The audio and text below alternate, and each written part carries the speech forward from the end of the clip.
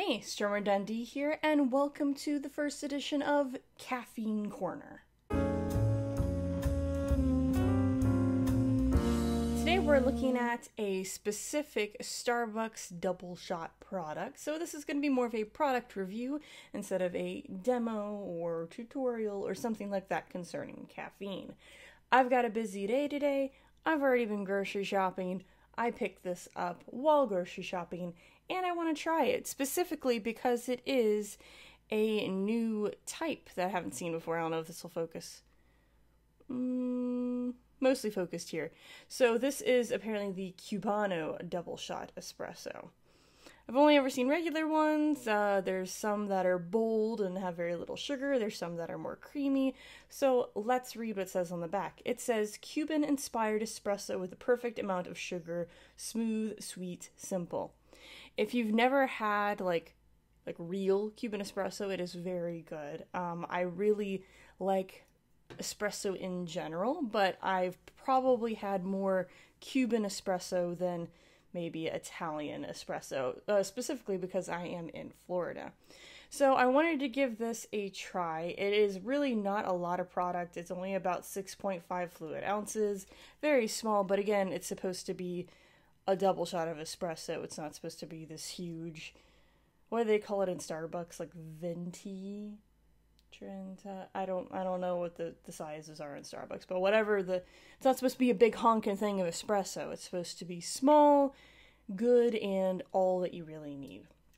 Also, fun fact, espresso usually doesn't have as much caffeine in it as regular brewed coffee, which, if you stick around and watch another Caffeine Corner I'm gonna do, which is how I get the most caffeinated, cheapest, quickest drink possible, I'm going to show you what I do with espresso powder later on, but we'll save that for another video. So for right now, I'm just going to try this out and see what it's like, see if it's good, see how it goes. I always like the little green tops, the little green pull tabs at the top. I don't know why I think that's cool.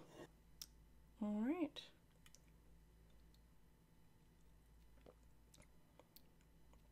Wow, that's actually pretty good. So it does have a pretty strong espresso taste to it. Not bitter at all. Let me check the ingredients real quick. The ingredients just say brewed espresso coffee, which is water and coffee, sugar, and ascorbic acid. Ascorbic acid is something, I don't even know if you'll be able to read it really. Ascorbic acid is basically just something that stabilizes it on the shelf. It says best served chilled or over ice. This is chilled. I got it right from the little fridge when I bought it. Refrigerate after opening. Please recycle this can. North American Partnership. The only thing that kind of annoys me is there is no like fair trade logo on this. There is some sketchy coffee bean getting business as far as the people who actually harvest coffee beans and such. So I usually like to see a fair trade logo on coffee, but it seems pretty good. It's definitely not a very dairy-fied product, so if you are a person who always needs to add half and half or cream or milk to your coffee, not for you. It's got that nice kind of dry aftertaste of good espresso, which I really like. I really like, quick tip, if you're ever at like an Italian restaurant that has an actual espresso machine and they serve tiramisu, I learned this from this pizza place I went to back when I used to live in a different part of Florida. But the guy told me you always want to dip like a teaspoon in your espresso, and then you use the spoon to cut through a layer of tiramisu and eat it. So that way the warm espresso is on the bottom and it's hitting your tongue, and then it finishes off with the creamy, kind of chocolatey, also espresso-y tiramisu, and it tastes just wonderful. That is my top dessert experience, is a really good shot of espresso, tiramisu together. It's better than anything.